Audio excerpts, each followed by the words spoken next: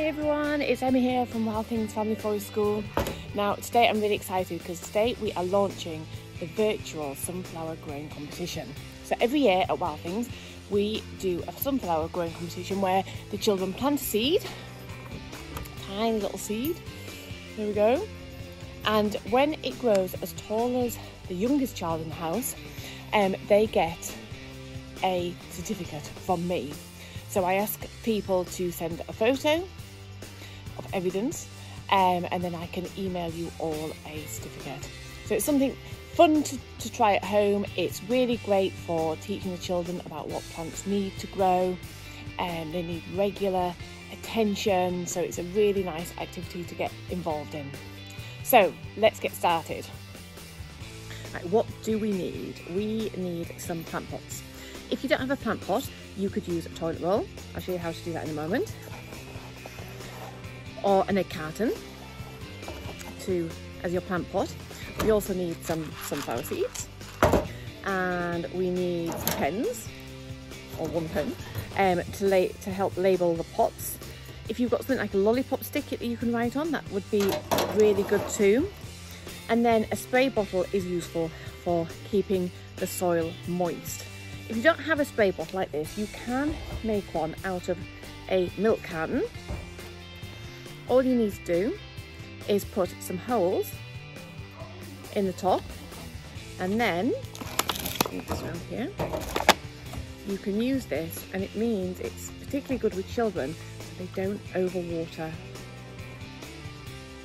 the soil, which is obviously important. So here are my sunflower seeds,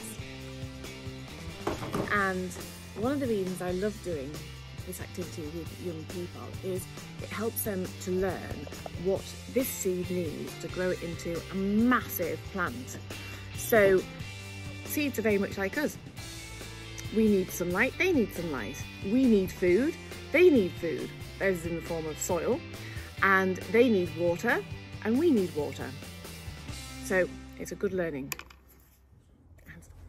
Now, to make your pot holder out of a toilet roll, what you need to do is have a pair of scissors and just make a little cut, not too deep, into your toilet roll. And then I'm going to fold it on the cut, so it's on one edge, and just make and that shows me I'm going to make my second cut in a moment. Just going to open it out and squeeze it the other way, and again that shows me where I need to cut my other sections. So I'll just make a cut, try and keep it the same size, so just cutting along those lines. Now this is a little bit tricky, so I'm just going to bend those down to start with so they get used to going down, and then you've got to fold them up in a certain way to try and create a nice kind of tucked in bit at the bottom. So the best way I found to do it is that I'll tuck one in and tuck the other one in, so that crosses over there. Then this one needs to come under there. There we go. And then this last one is always the trickiest. It needs to go under there. Have I done it? Oh, I think I've only gone and done it. And so it creates a nice little base like that. And then you can use that as your pot. So that works really well. And here is one we made earlier. And then if you want to use the egg carton, all you need to do is to cut off the lid. And then you can pop that in there and use that as a little bit of a tray. And then you just fill it up. And then you can just make your holes and put your seeds in. Now, the really good thing about using either of these two is when your seed has grown a little bit into a seedling and it's ready to plant out, you can simply make your hole in the garden wherever you want to put your seedling, and then you can plant the whole thing. And the toilet roll and the egg carton will decompose, so you don't have to be worrying about handling the delicate seedlings. So that's really good. Okay, so let's get planting. So I've got my pot and I've got some compost you simply just fill it up like that. And then I'm going to use my little finger and make a hole about 1 inch deep, but don't need to get too technical. I'm going to get one seed. I'm only going to put one in here because it needs some room to grow.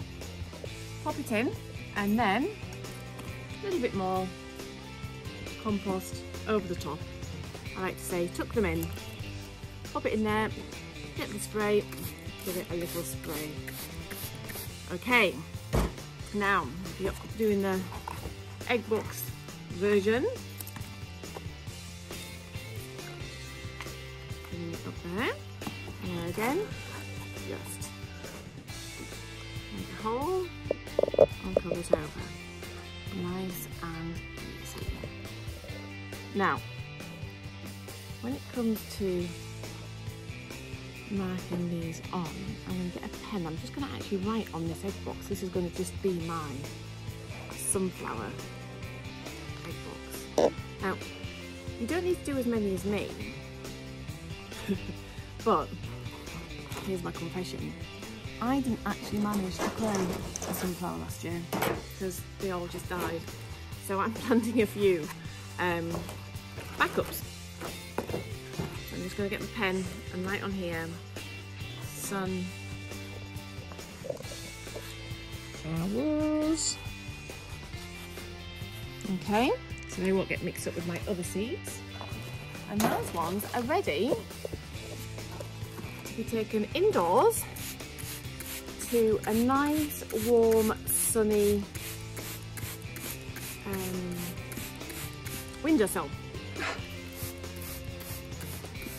So they'll need to be indoors for a little while, and when the seedlings start shooting up and they start getting a little bit stronger, then you will need to transfer them outside. And to start with, what I would do is just put the whole tray outside for the day and bring them in at night. So it's very important that you don't get them too cold. We've got to wait until the soil is warming up nicely. Don't forget to head over to the Wild Things Facebook group, the Takeaway Activities, and share photos of you guys planting your sunflowers. We'll check in regularly, maybe every week, see how the seedlings are doing. But again, please keep sending me photos. I love seeing how well yours is growing.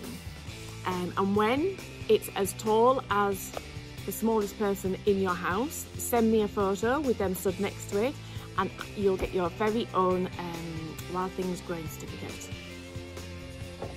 As always, don't forget to like, turn on the notification bell, hit that big red subscribe button, and why not spread the love with your friends?